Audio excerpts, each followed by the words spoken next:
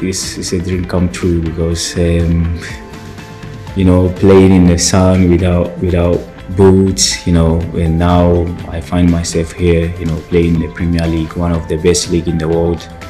I would say this, I'm very proud and I'm very happy for what I've achieved in my life. He was a point of debate a few months ago as to whether he will be donning the national colours of his country and perhaps kick a ball at the 2022 World Cup, which is just few days away.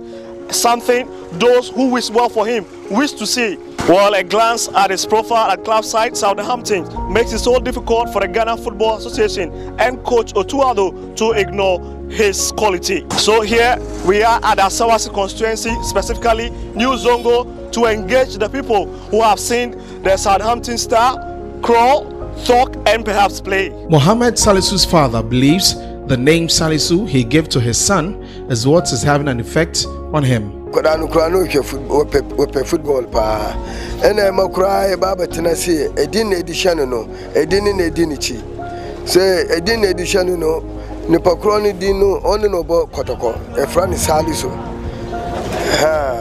When he was a kid, he loved football. He was named after a Kotoko legend called Salisu, who was a great player during his days. When he was younger, his love and passion for football even made him sit out of class. I believe the name is having an effect on him.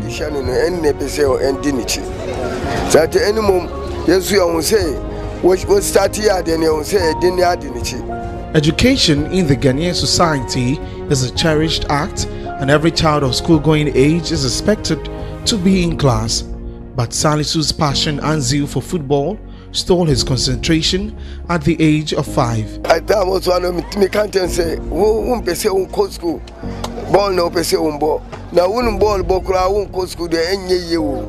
I want him to go to school when he was young, because even if you're a good player, education will help refine you.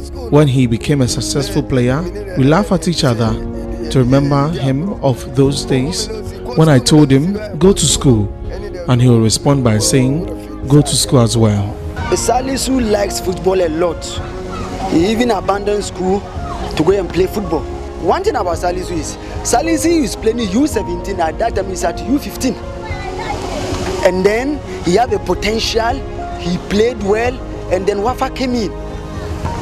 He went to Wafa, 1, 2, 3 days, they told us that this guy is a big product, they like him. So Salisu's achievement is from his roots. The time that we were here, his mother used to come in the park and just drag him. And she was saying, didn't I ask you to go to the school? Or then she just slapped him from left to the right. We were standing here and begging and saying, oh my, young kuri, and she just leave and go. At an early age, the famous Feeling-Gari Park was his home and did it without erring.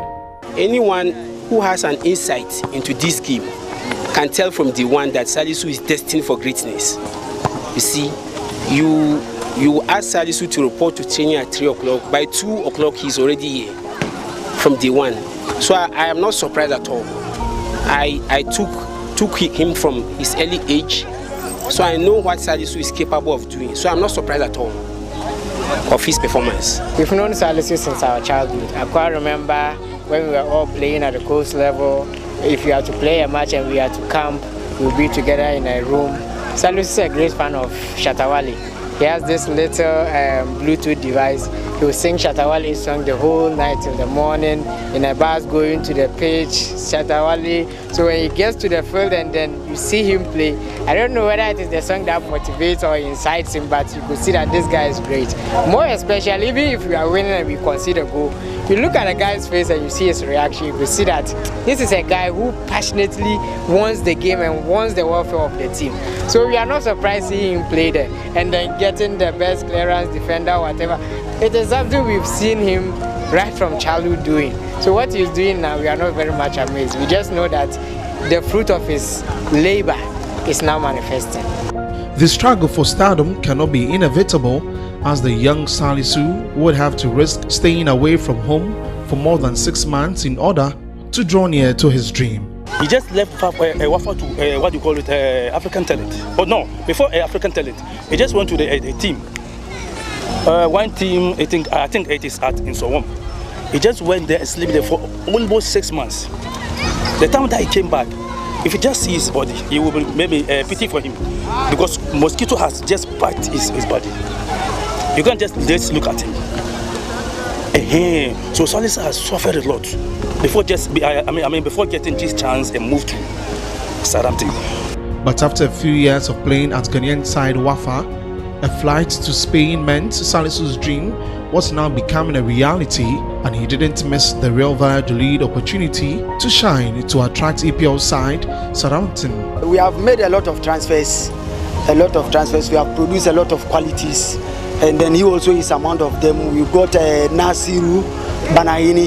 He played for Liberty before. Right now he's playing at this place, Finland, and then Sadat also. We have a lot of them. Yeah.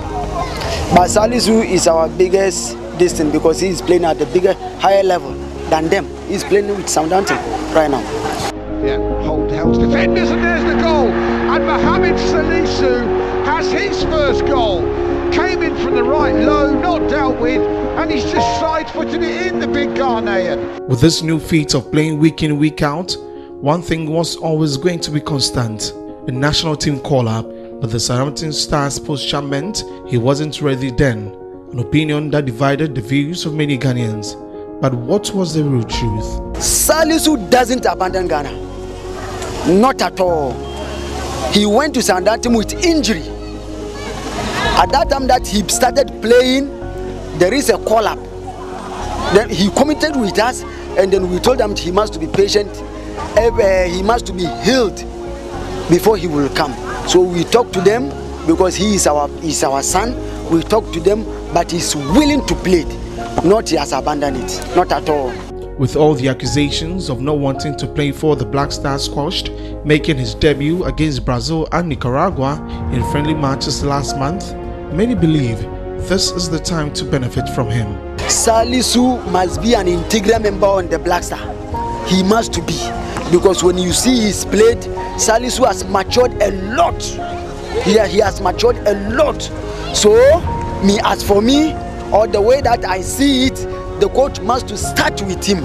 Salisu will bring stability at the back there. In Salisu, Ghana has a reliable defender. No two ways about that. What I know about Salisu is going to manifest at the World Cup. Yes, as for that one, I'm very certain.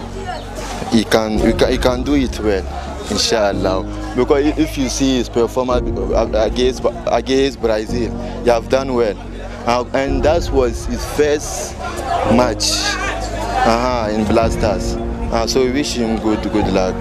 Now in Coach Otuado's squad for the 2022 World Cup, it means Ghana's defense will look invincible once more. With the world keenly keeping an eye on what the Black Stars could offer in Qatar, Mohammed Salisu is one of the few players many would be looking for to help end Africa's semi-final struggle. With all of this said and done, family, fans and all Ghanaians hope to see a replication of Salisu's excellent form for Southampton in the EPL this season for the Black Stars at the Mundial. I wish him good luck and injury-free. I think he can play it well as he believes it at Southampton. What we all want to him to have a successful tournament, to get bigger team in search of something like Arsenal. I'm an Arsenal fan. I want him to be at Arsenal. Yeah. So like Chelsea or something else. Yeah. With a melt in the earlier decision by the Southampton Star of not playing for the Black Stars, many around Sabu Zongo have said it's a perfect decision that have come at the right time. We're just few days from kicking off at the World Cup. Victor Kwao, Metro TV, Sabu Zongo.